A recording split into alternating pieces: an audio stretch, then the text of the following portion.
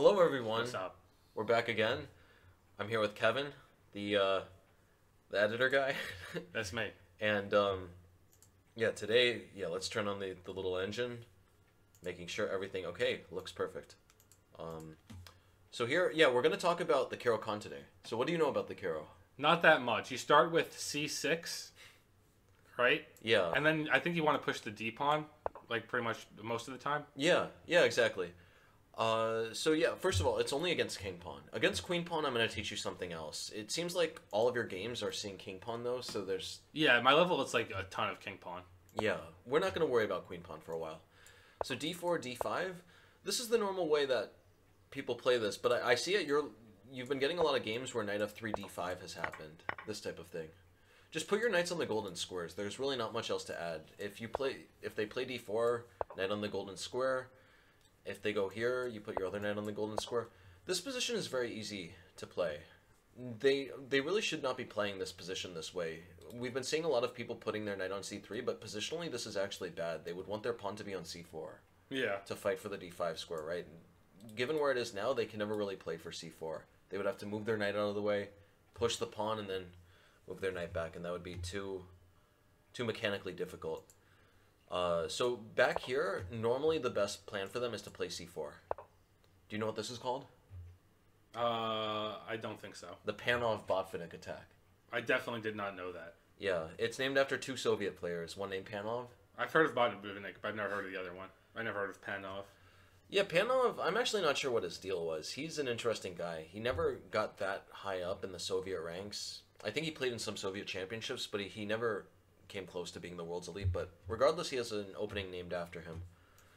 Knight f6, they play knight c3. And so, yeah, you can see that they have a lot of tension here. Back in the day, I used to think that it's always good to give your opponent the isolani. The isolani is known as the isolated d-pawn, and so I would always take here, but this is actually quite bad. They'll take back, and they're going to have a lot of pressure here. Yeah, that's a nice bishop they have. Yeah. You see that this is an isolated pawn, right? Yeah.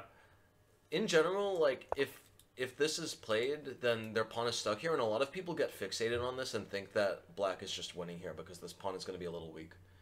As the game gets closer to an ending, it becomes more and more weak. A good rule of thumb, though, is whoever has, as long as white, or as long as the side with the isolani, sorry, let me just finish my point. As long as the side with the isolani has more pieces attacking this, more minor pieces attacking this than black, or than the other side, then it's never going to be an issue for them. Yeah. And the reason why is that they'll be able to push whenever they want. So, for that reason, you do not... I've seen a lot of players at lower levels, they learn about what the isolani is. And, yeah, by the way, you can get the isolani from both sides. Yeah, I understand It's what it very, is. very common. Like, for instance, in your French, there's a very common line called the Tarash, knight d2, c5, and this is extremely common for this type of position to happen. I've been in this position. Nice. Do you like the pawn or do you not like the pawn? It's not the way I'm hoping things go. Nice. Well, now you know, though. If you have more minor pieces attacking the square in front of it, you're okay. So, yeah, rounding everything out, I know I'm jumping from tangent to tangent. In this position, whose move is it here? Yeah, it's black's move here. We do not want to take. Instead, we're just going to play bishop g4. Bishop g4, we're pinning the knight. Things are about to get really, really hectic. They're going to take. We're going to take. I want to turn off. Let me just put this here so that you can't see any of the moves. They play queen b3. Now things are getting a little spicy. You got two things hanging here. Mm-hmm. What are you going to do? Knight takes knight? So knight takes knight makes sense. I'm trying to remember. I think if they play bishop c4, you're in a lot of trouble. Yeah. Because the idea is they're about to threaten checkmate here, and they're going to get your knight sooner or later. Or also maybe even just b takes. Yeah, I think that's b takes is clearer. They're able to really help this pawn. This pawn is not weak anymore. All right. And another problem with this is look at what's going to happen. They're going to kick your knight out with d5 and then bring the bishop here. Yeah, that does create a ton of problems I didn't see. It just seemed like the natural move, but yeah, with a little thinking about it, that's not the move. Yeah. All right, so I got two pieces hanging. I got the knight and the pawn. Well, think about if you can make any bigger move first. The pawn is not a piece. don't worry about it nearly as much as the knight. Maybe bishop takes. Yeah, bishop takes first is good because you're defending the knight. Yeah. Plus, if he takes, his structure's ruined. Yeah, exactly. So they are supposed to take here, and the idea is they still have a lot of pressure here. Mm-hmm. Then a5. But knight to a5? No, knight a5 isn't going to work. Look at this. They're going to bamboozle you. They're going to check you. Do you want to give the queen or move your knight back when then you're dropping the knight? That's a terrible bamboozle. Yeah. That's brutal. You know what they call that? What? A stumble of the steed. Is that actually what they call it? No. That's a good one to just make up. That one I actually believed. Yeah. Okay, so let me think. Well, the past two were duds, but this time I got it. Well, keep in mind you don't worry about defending this pawn so much. Just make sure to reinforce the knight. So just e6? Yeah, exactly, e6. Okay. And then they take this pawn. You're still in some hot water here. This is known... I'm actually not going to tell you the name of the variation because that's going to give you some hints, but this is like... There are like 20 moves of theory in this line, and I mean, as you play this more and more, probably the first time you play this, you're just going to forget it, and hopefully your opponent forgets it as much as you do, and you get a good game. But there is going to be a bit of learning curve to this variation. There's no way you're going to be able to replay all of this the very first time. But yeah, your knight is hanging. If you move your knight somewhere normal, what would they do? Let me move this.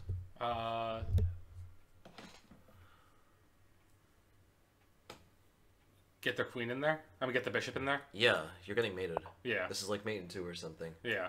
Here, that's the end. I don't enjoy that. That's over. I don't want that to happen to me.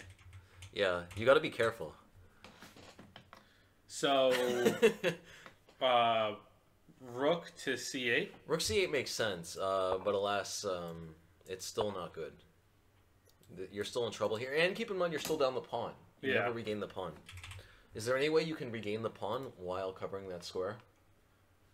I'm thinking something with b8, but then that doesn't do anything because he's covering that pawn and my knight's hanging. So, just take the pawn with that knight. Yeah, and you're covering this. Yeah. And here's where things get really spicy. So the thing is this is a very scary position. Well, your structure is much better, though. If they don't do anything in one move, you play bishop e7, you castle, and you're close to winning. Yeah. So they have to keep finding the best moves here. I would bet that at your level, most people are going to just misremember their line here and not go for this. They have to play bishop e5, you take, and now if they take with the queen, you just play queen d7 and you're doing very well. Taking, and you have, this variation is known as the endgame line, because you've got an endgame on your hands. This is a good version of it, though. We're going to see that they have a slightly better way to go for this. The idea is here, you're completely fine here. Because there are no queens on the board, the fact that your king is in the center, not a problem at all. You're going to play something like bishop c5 and just rook e8 and rook e2, or maybe even you could try rook c8, rook c2 first. Mm-hmm. In practice, black is often better here. The only way that they can play this is, look at this, they're going to try to bamboozle you. Queen c6. You can't block with the queen because your rook is going to drop. So you have to play king e7 first. That's very scary. Yeah. It looks horrifying. Yeah. At lower levels, it looks really horrifying. If you were playing against the Caro Khan, if you were still playing the king pawn stuff, I would have recommended playing this line as white because people are going to get... So many people here would just get two tens and play queen d7 and yeah, definitely. Just drop the rook. So yeah, king e7, yeah, you're completely fine though. The computer says completely level. Now they do have to take. Or no, they don't actually, sorry. So they could take, and this is considered the normal theory. You play queen d7 here. And if they check you, you go back and you're doing completely fine. Think about this position here. Notice that your structure is so much better than theirs, right? So if you can just get your king safe, that's fine. But now you can't castle anymore. So what's going to be the plan for your king? Just to add to that for a second, because queens are on the board, you do need to still think very seriously about or king safety here. Yeah, no, I get it. I'm just trying to think, because trying to get it, that way, it seems like it would just take too long. Yeah.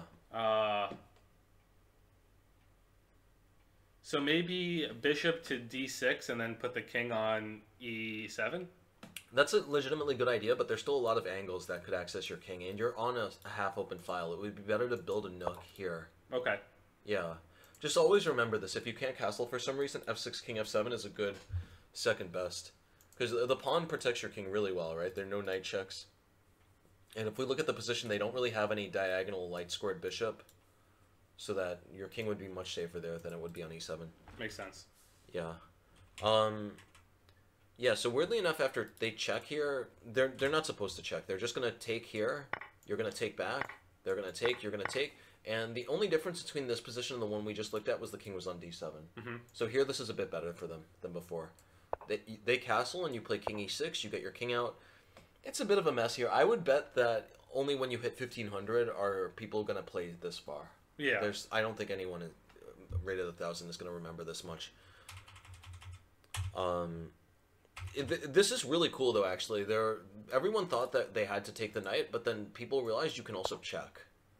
And you're able to hold on to your piece, but the problem is now you have, like, you're up a piece, but you're like a boxer in the ring, and you have your hands, like, just up against, up over your face, and so they're just landing punch after punch against you, right? These pieces are not well placed at all now. Yeah. And the idea is something like castles, or maybe not castles immediately. First takes, and then castles. They're gonna bring their rooks here, and this is still a mess. But no one at your level is playing Queen C5. Queen C5 is like super grandmaster theory. Yeah. That's very scary. Yeah. The idea is you are up a piece, but it's more or less useless, right? Because it's just a punching bag for them.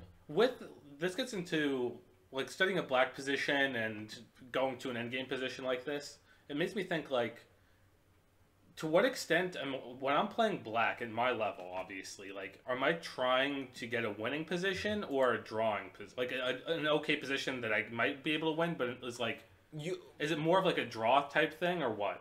If you're asking whether you should be happy with the draw at your level, definitely not. Yeah. Even if you get a dead drawn position, you should still play for a win.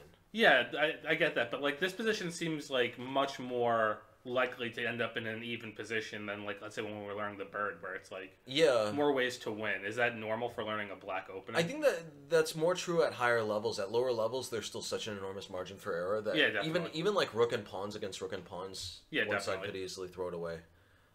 Yeah, I mean, that is true that there is the margin for error is a bit smaller than before in terms of what you would need to do to make a win, but I don't know. I think and also as long as there's an imbalance in the position, right? Like even here, if we go back to this, like if we go to this position, there is still an imbalance here, right? You have a much healthier pawn structure, but they have better development. They're going to bring their rooks in, but they do have weaknesses here. So the idea is that as long as there's an imbalance, you should be able to play for a win. Yeah, it makes sense. Yeah, and that goes for both, right? They have more development than you, so they could try to go for an attack on your king. It's not going to turn into a mating attack, but the idea is, if you dawdle around, if they check you, you're supposed to, I think, go to f6 or f5. I actually need to, wait, let me turn on the computer to see you're supposed to play king e6, they check, and then king f5. And your king just sits here naturally. But the idea is that they would try to bring their rooks in super quickly, right? They could bring their rooks in here to attack this, or they could come in here to attack this. Or sorry, let me just turn this back off. So, yeah, in this position, as long as you have something that your opponent doesn't have, you should always be able to play for a win in some way. Makes sense. Yeah. Yeah. This line is super tricky. I'm interested in actually when the first time you're going to see this is, because it's not going to be for a very long time. There is one other way that they can play this here. Normally, by the way, this position is not reached with knight f3 move 1. It's d4, d5, takes, c4. And then this is the famous Panov Botvinnik attack. We see it written here. Knight f6. They play knight c3. We play knight c6. So they could play knight f3, and then we play bishop g4, and that goes into what we looked at. The only other normal move here is bishop g5. Mm-hmm. And yeah, bishop g5, what are they doing? They're threatening to take and win this. So what do you think we would do here?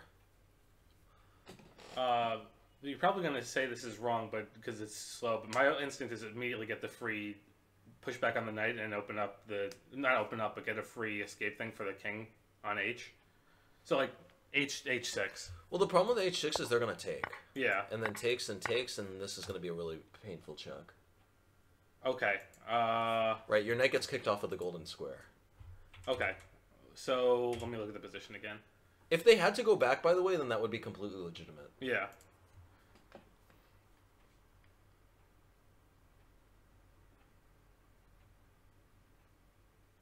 Does bishop to g4 do anything? No, bishop g4 would not be good, especially here they're going to play queen b3. Okay, maybe not queen b3. Sorry, I don't know. As you can see, the bar went up. I'm not sure exactly. Queen a4, is that the move? Yeah, okay, queen a4. One of the tricks here is that they might really lay siege to this diagonal, and that's why you do not want to develop this bishop too soon in a lot of cases. Back when the knight was on f3, that was a more annoying pin for them, and so that was what justified it. But here, there's nothing to justify this move. So keep in mind, though, what's the difference here? Their knight has not come here, meaning this pawn is weaker than before. Pawn takes? Yeah, exactly. Now things get really, really messy. The idea here is that if bishop takes, I think here I cannot remember this for the life of me. Either we take here immediately or we play h6, but sooner or later we need to play h6. The idea, yeah, we play h6 first. If they take, we can take back this way. And the really big difference here is that back in that other position they were going to take here, and our knight did not have e5. Right, with the pawn. Now if they push d5, though, your knight has a healthy square here. That makes sense. That makes an enormous difference. If your knight gets kicked from a golden square but can move into the center comfortably, it's completely different from otherwise.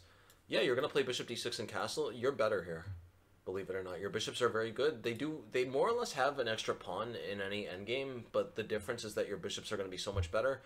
And we're going to see this structure later on. This might look a little familiar to things that you've already seen.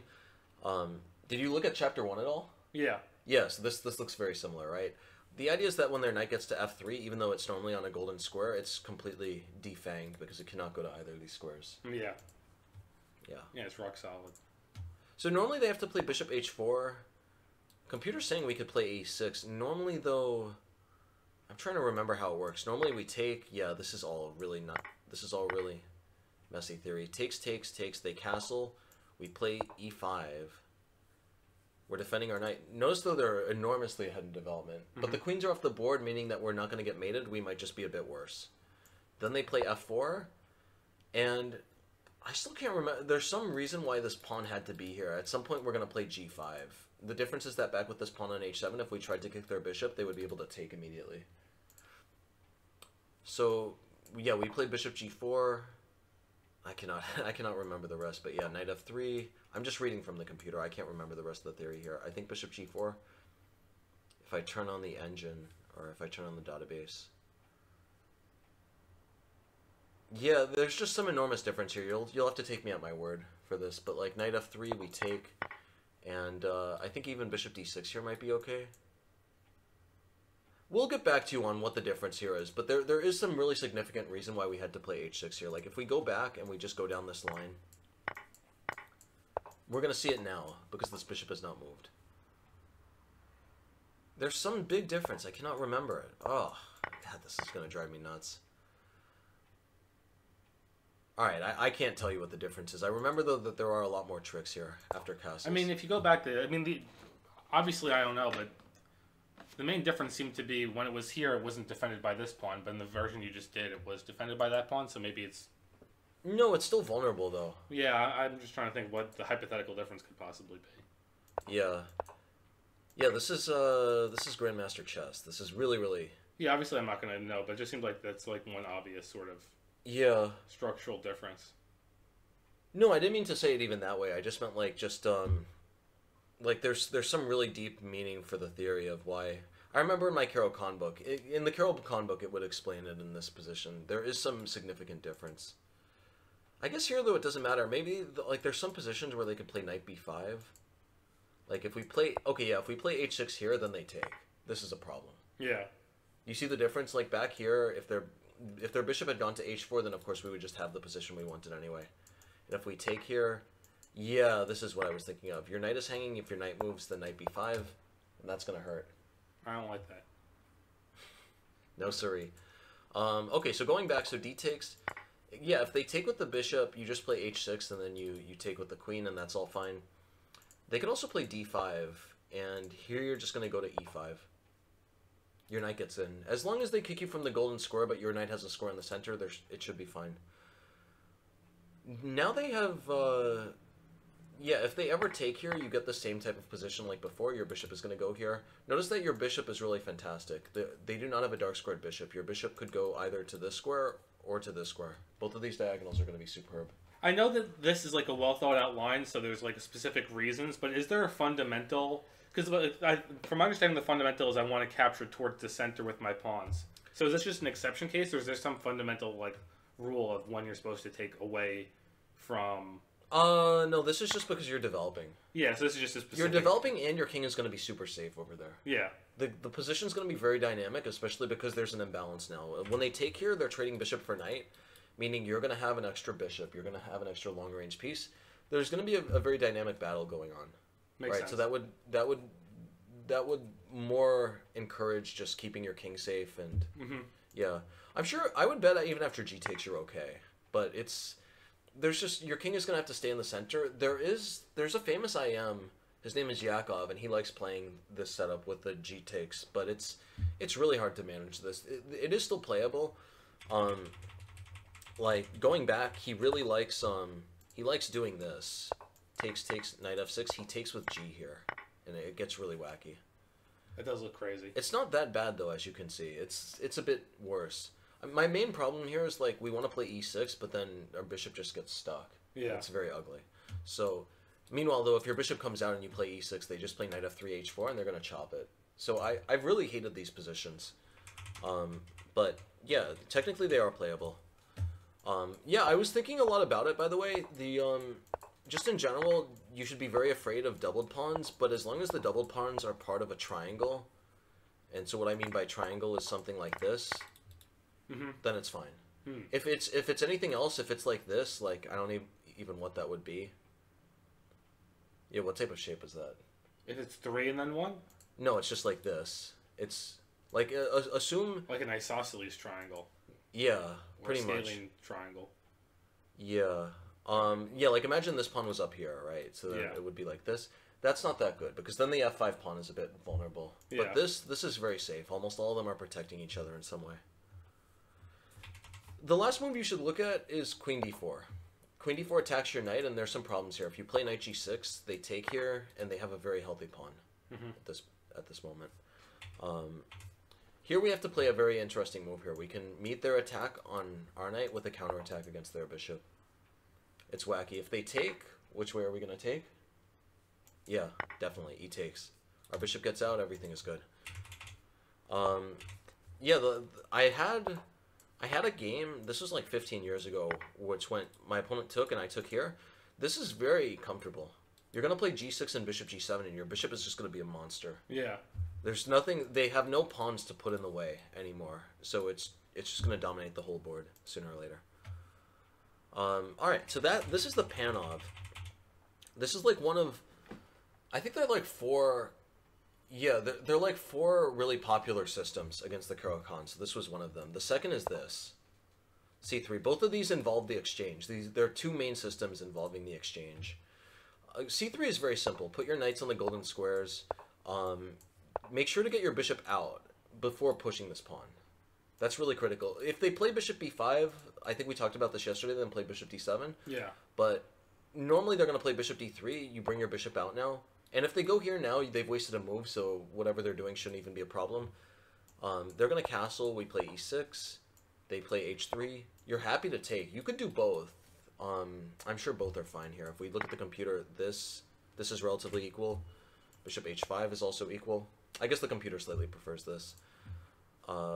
And like, yeah, let's just say bishop f4 happens. You can just trade. There's really no problem here. Takes. Queen e2, castles. So I want you to think about a plan here. You're going to get this structure extremely often. This is what you want to aim for. You want to have this healthy structure here with f7, e6, d5. Your bishop is outside of the pawn chain. Notice that if your bishop was back over here, this could get very uncomfortable. With your bishop over here, they would play knight e5.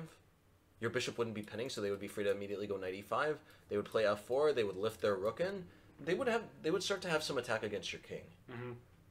Your bishop is fundamentally better here, not only for impeding knight e5, but also you can always oppose their bishop. Yeah. If you need to. But, so, yeah, I'm trying to think of what the route to attack would be. Because they don't seem like they have any major weaknesses. Yeah. Well, yeah, where should you be playing, first of all? The king side? No, right. You have an extra pawn on the king side, meaning you have less of a window in. Okay. I didn't know You that was a rule. I understand? mean, that makes sense, but I didn't know that was a rule. You understand? Like their access to the king side is so much bigger than yours. You only have a tiny little window in. Okay, so attack the queen side. That makes sense. Yeah, right. Because you're missing a pawn over there, so actually you have much better access. Yeah. It's counterintuitive. No, it makes sense. How would you attack the queen side?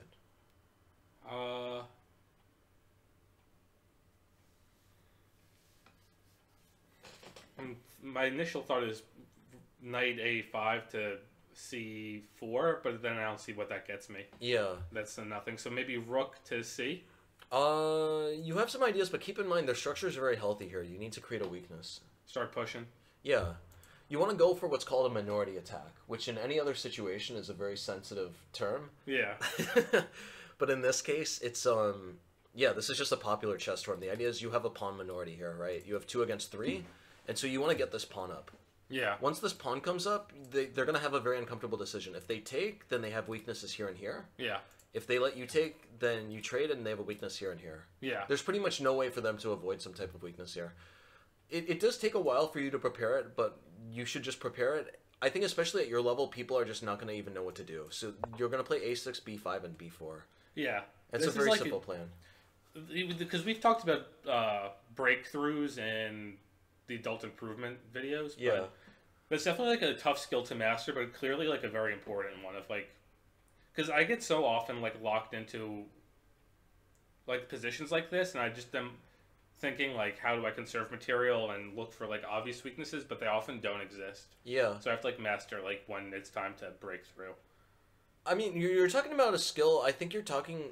If you're just talking about getting a new structure and figuring out where to break through, that's nearly impossible. It's just from having experience. Yeah, that's what I'm saying. That's like I think a clear difference between having experience and not having experience, because that's like it seems to me from like speaking to you and seeing games that it's like so important, but it's much like more difficult than knowing like the basic fundamental rules that are easy to explain. Yeah.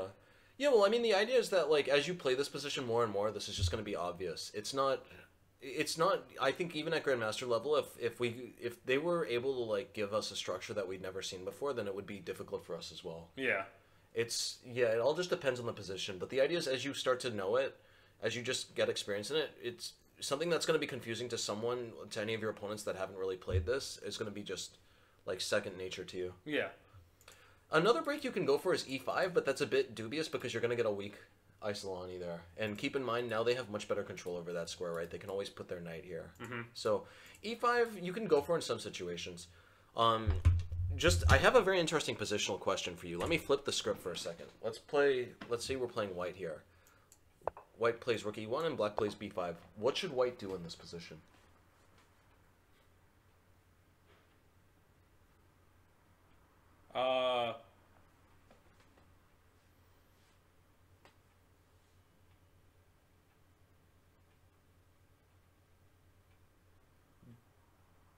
Well, it's either A or B pawn. You do something, I assume, but I'm just trying to think it through.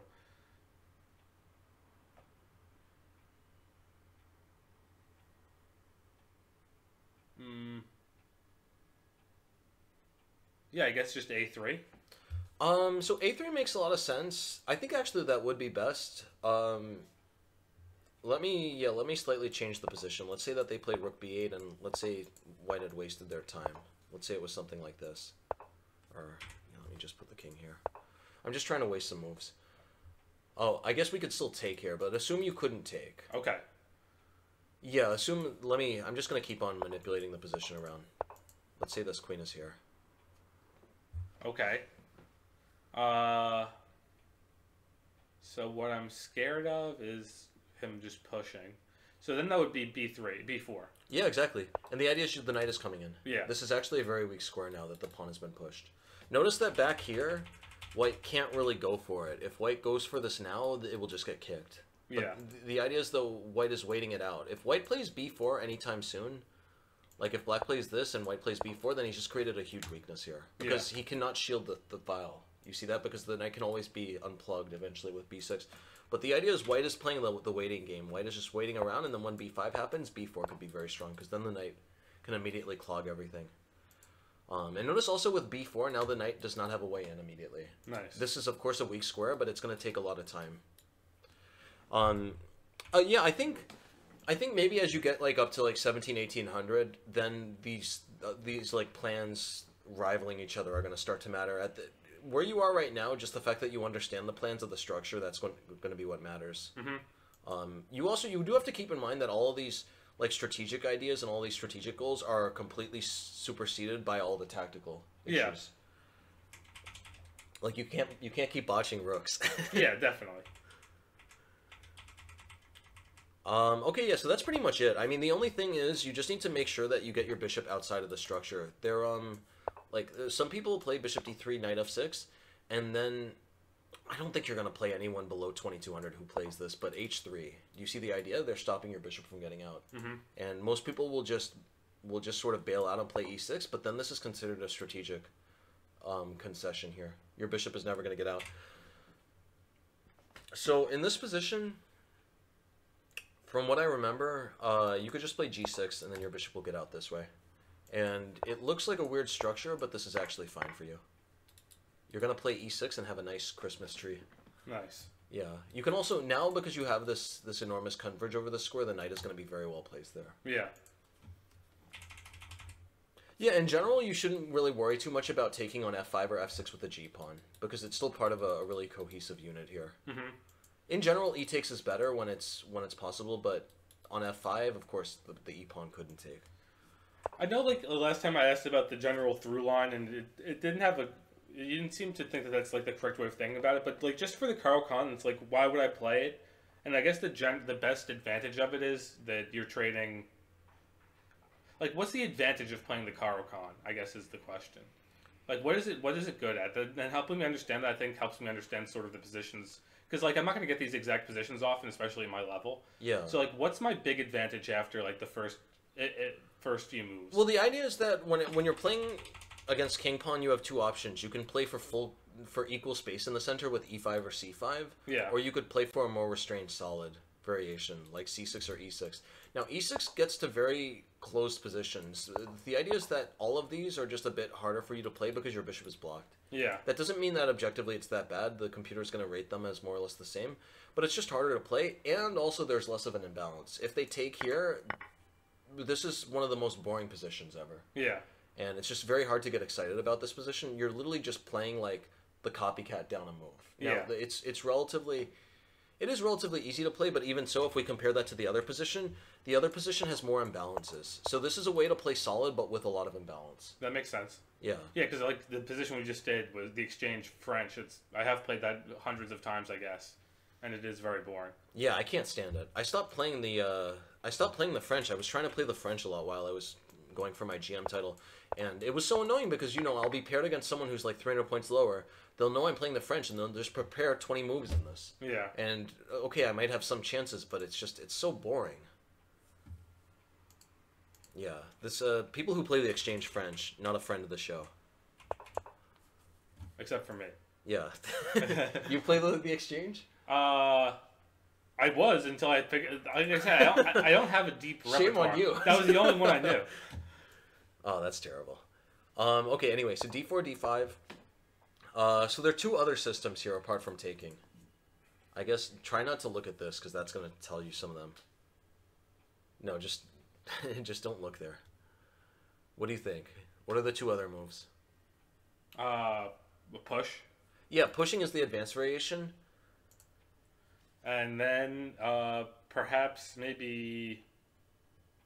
No, I wouldn't want to push the f-pawn. No. Yeah, I'm trying to think. That's called the fantasy variation. Weirdly enough, it's not that bad.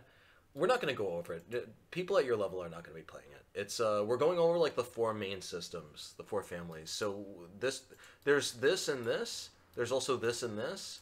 There's this and there's one more. Does it involve a pawn or a piece? A piece. Knight to c6? Knight c3, yeah, Knight c3, exactly. c3.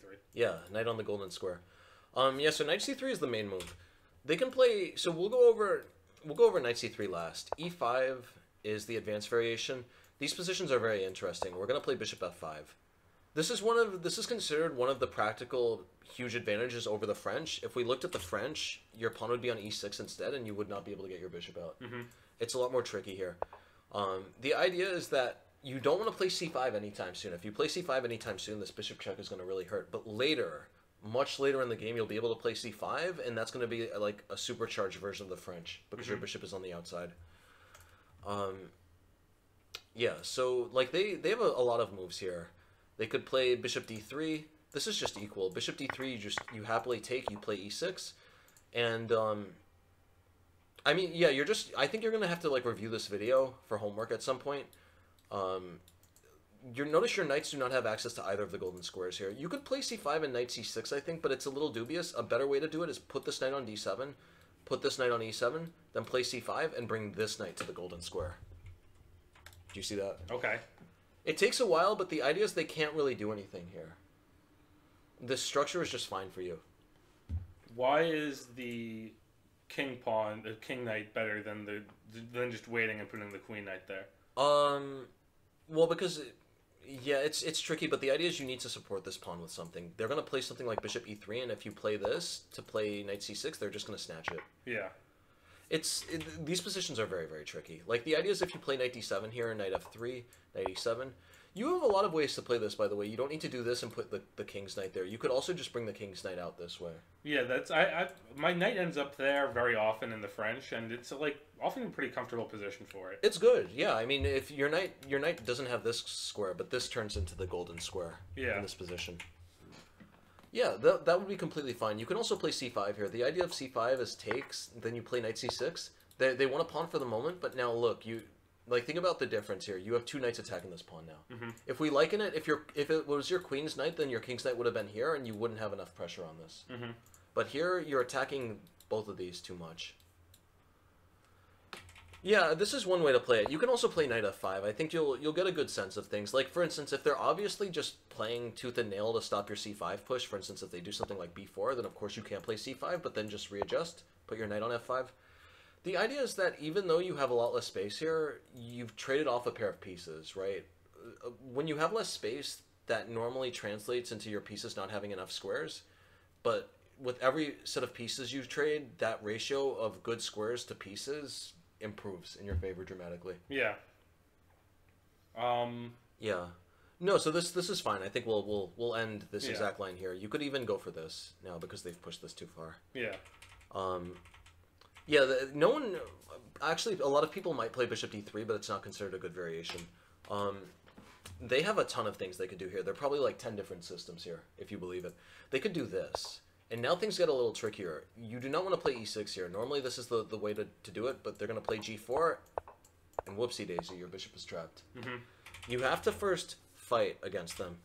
H6 is technically okay, but h6 leads to insane positions here. There's stuff like g4, bishop d7, h5, e6, f4, and like just look at this space here. I don't want to play this. Yeah, no, it's very uncomfortable. There are a lot of cool variations here, by the way. I played this in a park, a chess park in Bosnia, with like that set of huge pieces, like I remember where like you pick them up. Yeah, I think I sent you that video. But yeah, like, and White can literally put their king on g3 and they're fine because there's no angles to ever get at them, and then White can still advance because just look at this. They have all the access to this zone here. Yeah, I'm never. If I ever see them push h4, I'm never playing h6. This looks brutal. You're running home. Yeah, I resign. I don't want to play h4. I'm done. Yeah. But could you just play h5? I guess is the correct move. Yeah. I actually forgot. Look at that. This is the tall variation. This is named after that famous guy. Yeah. What a nut. Yeah, that one looked terrible. He's going for it. He's going for it straight out of the gate. Okay, so h5, and then they play bishop d3, and the idea is this is an improved version of that other position. Why? Because now they've gotten you to weaken the g5 square. Their bishop can sit here forever. Yeah. Before you would be able to play h6. You don't really want to play f6. That's going to weaken these squares too much. So you're just going to have to live with the fact that their bishop is getting to g5. A good way to play this is just play e6, knight f3. By the way, there is a lot more theory here, but I'll leave it with this. A good idea here is to just transfer our queen over to this diagonal. That way we'll be able to be slicing through. We're threatening a queen trade. And we'd also be stopping them from castling. So how could we get our queen to this square as quickly as possible? Check and then... Yeah, exactly. So check, they play something like this, and we go here, and this is completely fine. If they trade, this is just equal. You could play c5 eventually. There's literally no rush here, though. This is a very nice strategic position here. Your knight has a lot of good squares here. You could go here. You could also push c5 and play knight c6. Whenever you play c5, they can take and they can get this decent square for their knight. So you could play c5. There definitely wouldn't be any problem with that. If you want to be very sneaky, though, you could play b6 and then c5, and then you could take back with the pawn. Mm-hmm. That would also be fine. Both of these are good. This is just a very healthy position. If they're trying to play for a win, they need to be able to play c4 against your queen a6. So the best move here is knight d2, and if queen a6, c4. And things keep going crazy here. I don't think anyone you're playing against is going to know this far. Mm-hmm. Yeah, so this is pretty wacky. There's so many variations here named after various players. They could play knight c3. This is the Shirov variation. e6, and then they play g4. Yeah, okay, I guess they don't put the name here, but this is called the Shirov variation. It's named after another famous player. Bishop g6, and then they play knight e2, and they're going to f4. I can't remember what to do here. I'm going to look at the computers. Yeah, we play c5. The idea with their knight here is their knight is coming here, and they're going to attack our bishop. So then they want to play h4. We play h5 to stop them. They play knight f4. And yeah, weirdly enough, I think we play bishop h7 and give away the pawn. And the idea is they take here, and then we play knight c6, and we're fighting on the center. They spent like 10 moves just winning this rook pawn. Yeah. So ultimately, you're doing quite well here. I had a game in Denmark like 15 years ago where I won a nice position like this. It's much more comfortable for you to play. It's very easy for them to go wrong here. Like if they make a normal move, somewhere all of a sudden the computer can really heavily dip in your favor. It's really hard for them to manage these positions. And there are a lot of cool options. Like if they take here, you can just take back, and they're not supposed to take here. Getting this free pawn with a check is pretty bad, apparently. Your queen is going to come here and just deal enormous damage. Also, like, keep in mind, right, this knight is not on the golden square here, so your knight can just hop in to the party. Nice. Okay, I guess not. I guess there's something Don't wrong do there. that. But okay, you can hop into this party. Okay, I guess not. All right, so that's a crazy variation, though. I think almost no one plays this. Yeah. It's definitely not like a natural line. Yeah. They could also play knight f3. We play e6, and then they play bishop e2. Do you know who this is named after? No. It's someone who's a friend of the show. Friend of the show. World champion candidate. Played against Kasparov. Never accepts my rematches. Oh, it's I know who it is. I played him like 3 times. He never accepts the rematch. I know who it is, but I forget the name right now. Nigel Short. Yeah. Yeah. Yeah, definitely. Yeah, friend of the show. Friend of the show. Accept the rematches, man. Yeah. He needs to accept the rematches. Yeah. Yeah, this is just a fine position. This is completely normal. I think they play, or sorry, here, yeah, bishop e2. What is the move here? Yeah, it's c5. Let me just check the table base. I haven't looked at this theory in ages. Okay, yeah, this is, if there are this many games, this is obviously like a legitimate line. Yeah, c5. Things just get really crazy here. I don't think anything is a concern. Like bishop e3, this is normal. You take, they take, and this could actually become a problem. Look at this. They're going to take here and ruin your structure, so you need to remember this. You're going to play knight e7. This is a very, very classic idea in these positions. You want to put your knight on c6, but you want to be able to retake with your knight. So you play knight e7 and then knight c6. Nice. And you're just delaying the development of your bishop. Your bishop does want to come out. Your knight is not going to stay on this square forever. Your knight is going to, either you're going to move your bishop out of the way and put your knight here, or this knight is going to trade itself, and then your knight is just going to come over there. Yeah. That's cool. Yeah. These are strange positions. This is only if your opponents are really putting you to the test, though. I don't think most people are going to play this. Like, I would have bet that most people will get up to, like, something like this and then start winging it. Yeah, probably, but it's good to look at the positions anyway. I mean, if we have to, like, look at positions just to learn, might as well look at ones that someone's actually playing. Yeah. Yeah, exactly. I'm trying to think of any others. There's this one. There's so many variations here. There's the idea is their knight goes to b3. So e6, knight b3, and they're stopping you from playing c5 now. You're going to play knight d7. How does the theory go here? They play knight f3. You play knight e7. They play bishop e2. What do you think is the move here?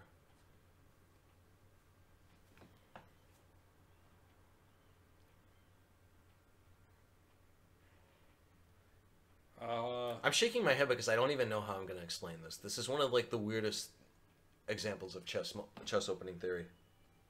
A6. No, there's no need for a6. I mean, a6 actually makes sense because we want to play c5 and not worry about bishop b5, but like the idea here is they're not really threatening us just yet, but they want to play bishop e3.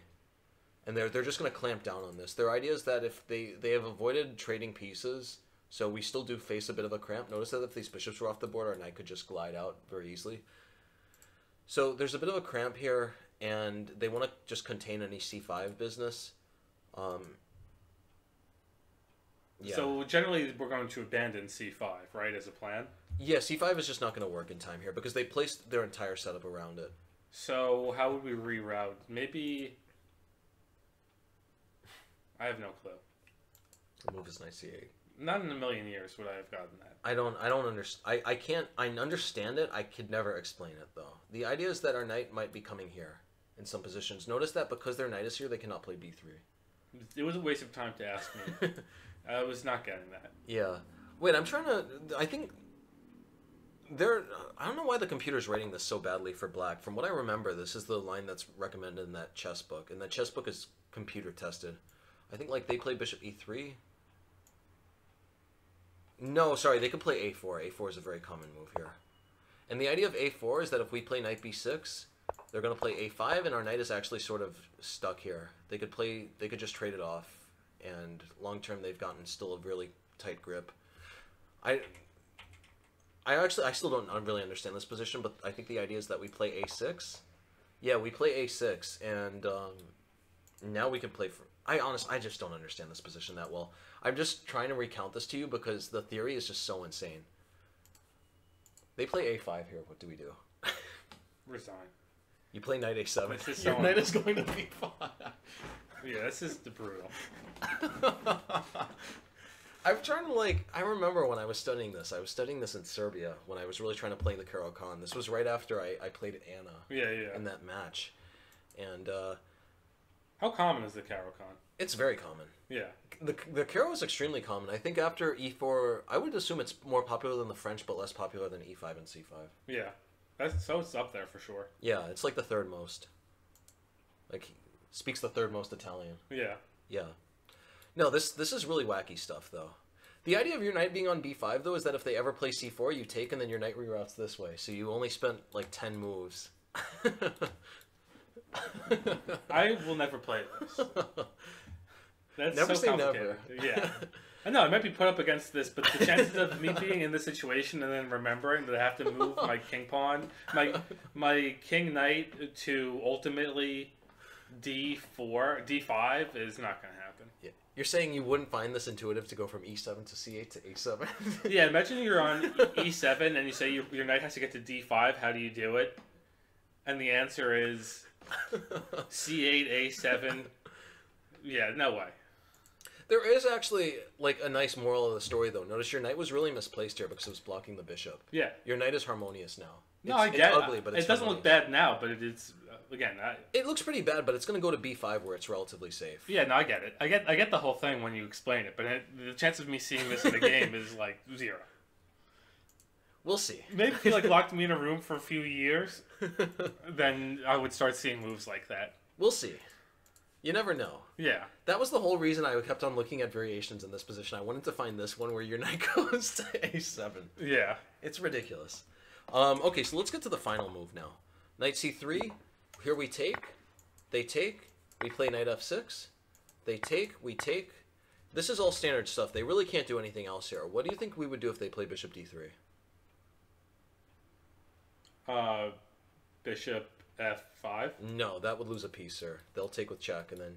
Oh, the check. I always forget the Oh, well, check. actually, wait, no, sorry. You're not losing a piece here. Takes, takes, takes. Why is it still okay for you? 1 moment.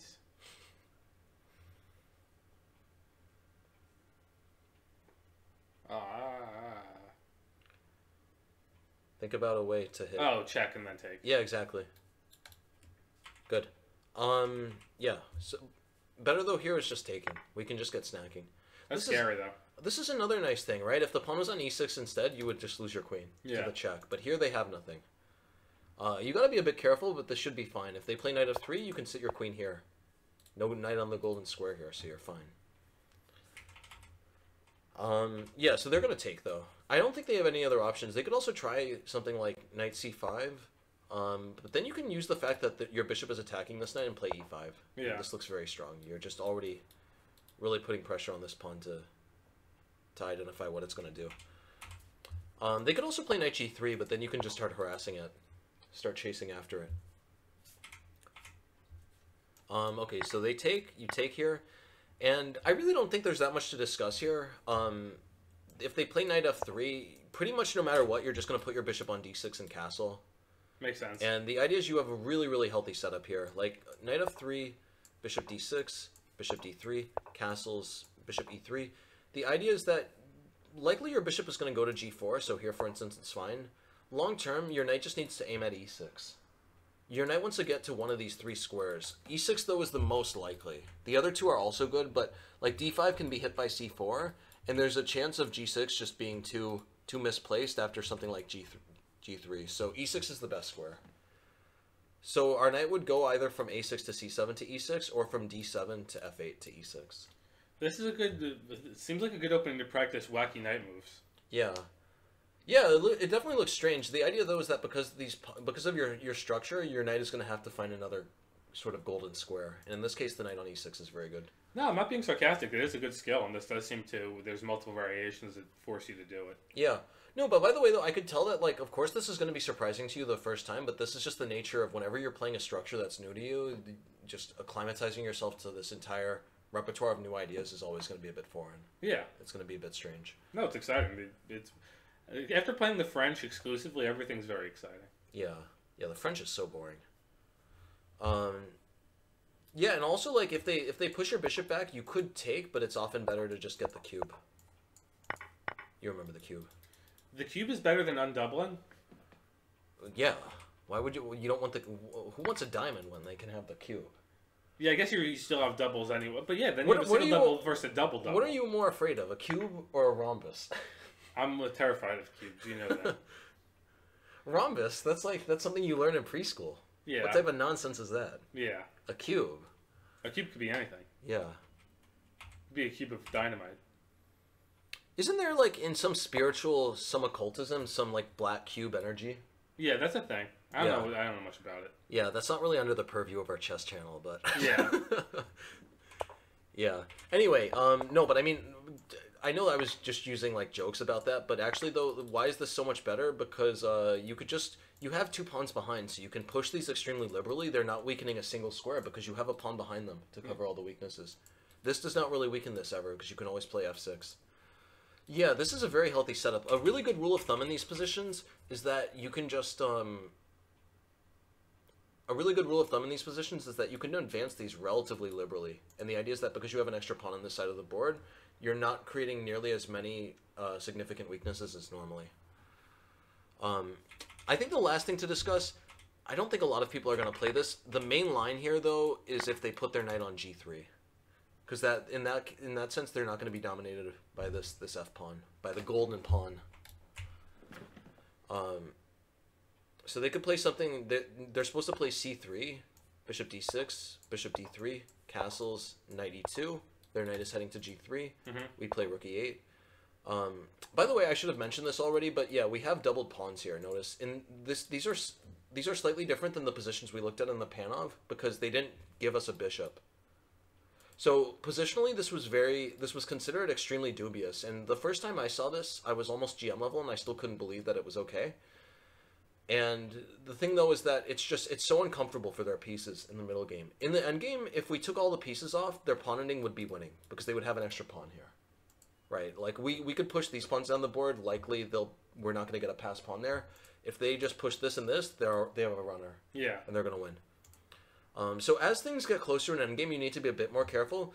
A good rule of thumb, though, is so long as it's not a pawn ending, so long as they're like it's kings and bishops or kings and rooks, you should still be fine. Yeah. Yeah. Another thing to keep in mind, I'm just gonna tinker around with the board for a second. Like, let's say, or actually, I guess this is changing everything, but okay, we just lost all of our progress. Let me get back there. But yeah, the idea is that with our knight on e6, our knight on e6 is so superb. Like let's say this happens, like check, bishop e3, knight d7, castles, knight f8, rook e1, bishop g4. Let's say something like this. I'm sort of dawdling just to show you. Mm-hmm. What is the knight doing on e6? It's doing a bit of everything. It's covering this square, so you might be able to invade there. If they ever play d5, your knight can hop here, Yeah. which is good. So it's sort of serving as like a sort of a stalwart against their central expansion. They can always push, but if they do, then our knight gets some more squares. Our knight gets some nice squares. If they push, our knight is attacking this, which might become vulnerable. We also can even now push this, because back in the day, if we push this, the square would be weak, right? But now when we push this, we can just keep pushing because our knight is covering this square. That's cool. Our knight is really, really superb here. Okay, so to get back to that position, they play c3, we play bishop d6, bishop d3, castles, knight e2, rook e8. I want to turn off the moves just so that you have to figure this out. They play queen c2 here. They're attacking this. What are we going to do here? My initial reaction is just h6. Yeah, but you got to be more aggressive. h5. Okay. Yeah. h5 is really sneaky. The idea is after castles, they want to play knight g3, knight f5, and we would be in trouble there. So we're going to play h4, and they're dominated. That's cool. Yeah. And our knight is slowly going to come around here to d7, f8, e6, or d7, f8, g6. Nice. I think we've more or less covered everything. There's some other options that they can go for in these positions, but those, I don't think anyone under like 2,400 on these websites knows them. No, that's definitely. I learned a lot, and it seems like certainly a good amount for one day. Nice.